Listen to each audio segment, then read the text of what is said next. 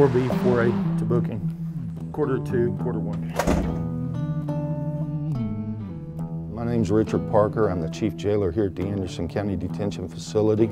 I've worked here since 2001. When I started, we had approximately 100 inmates in the jail. There were 4 females at that time inside the jail. We currently have a population of about 415 inmates. Of that population, about 77 are female inmates. This right here is our female maximum security pod. We have 15 cells in there. Usually this is a 23-hour day lockdown with 1 hour out for recreation.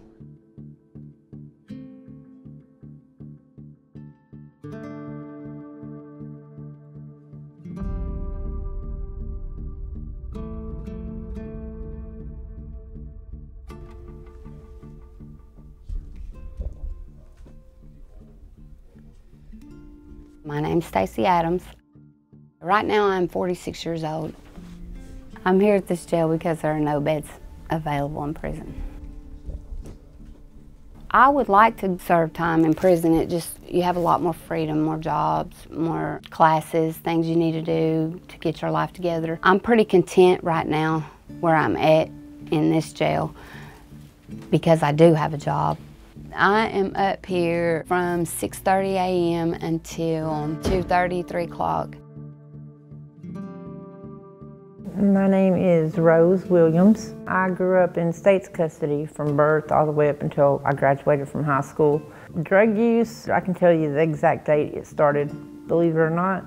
It was the day that my son passed away, December 11th of 1998. He was 3 months and 10 days old. They say that you have a defining moment in your life that changes you. That honestly changed me. Probably not for the good at all because I did get addicted to drugs. Bad thing about it, it was my husband who offered them to me to help me feel better, but it didn't make me feel better. I did pain pills. Drugs is what led me to commit the charges that I did because out of anger. Because every time I was on drugs, I was very angry. And I overreacted one day and burnt down some people's homes, all because of drugs. And because I chose to.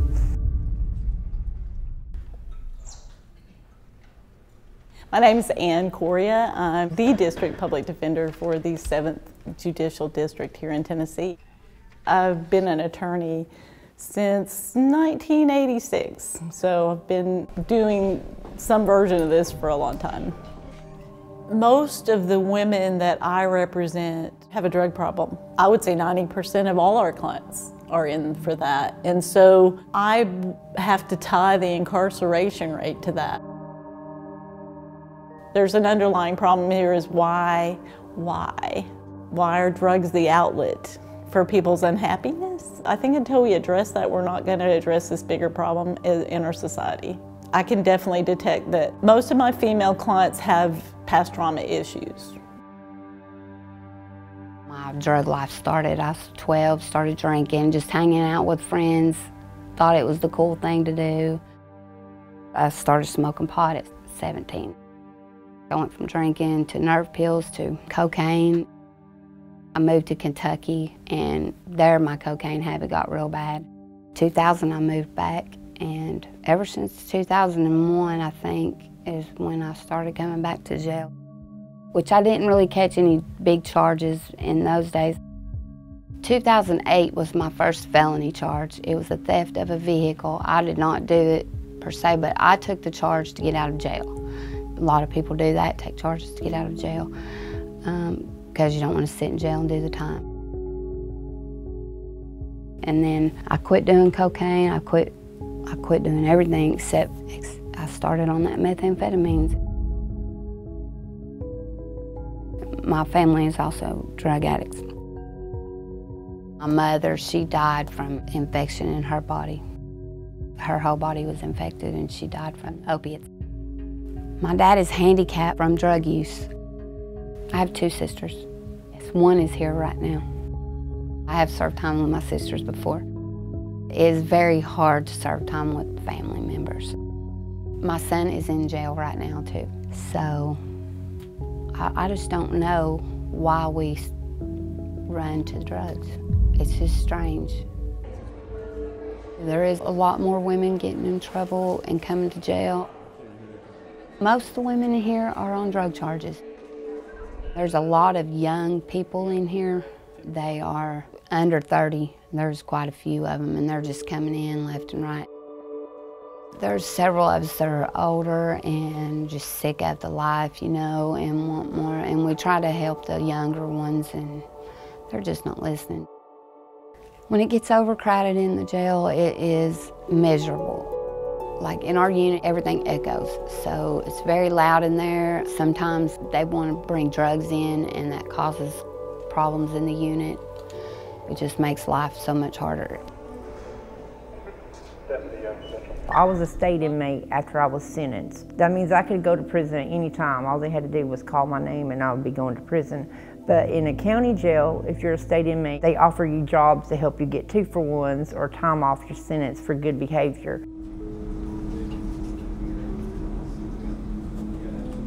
Men have a whole lot more opportunities in the jail than women.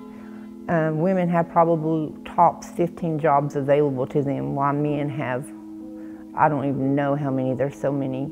You got laundry, kitchen, work crew. They get to leave the jail to go to work. So they have more opportunities to get jobs compared to women in the jail.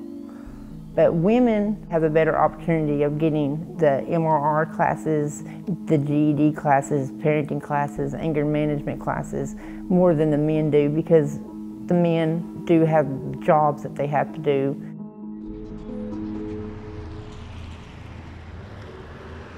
The female population in our jail has skyrocketed over the time period that I've been here. There are more and more statutes that have been passed that require mandatory jail time. When I came here, there were very few, other than really serious offenses like that were not probatable offenses, you know, murder, sex offenses, things like that. Now we have more misdemeanors that carry mandatory jail time. For example, possession of methamphetamine, not for resale, but just simple possession is a Class A misdemeanor, but it carries a mandatory 30 days in jail now. I've been here since May 14th of 2019, consecutively. I've not left. I did bond out prior to this and come back real quick, 3 weeks, 2 months, and received new charges. I want to be done with the life, but in my situation, I got in trouble and got a driving charge. I didn't have a license. My husband was sick that day, throwing up, and he had just picked me up from work. I was driving and they stopped me, and he seen that he was sick and all that, so he just gave me a citation for it. But when I went to court for the citation, they arrested me for the violation pretrial. And so when I come back to jail, that violated my probation. It's just a ridiculous.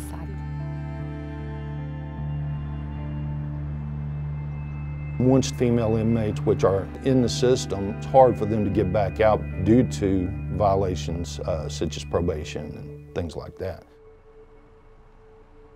I've seen inmates get released on probation and turn around, and maybe we have them 3 more times on violations under the same charge or more.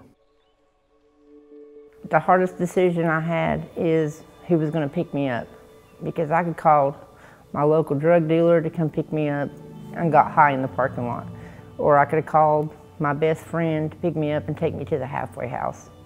And I chose for my best friend to pick me up and take me to the halfway house.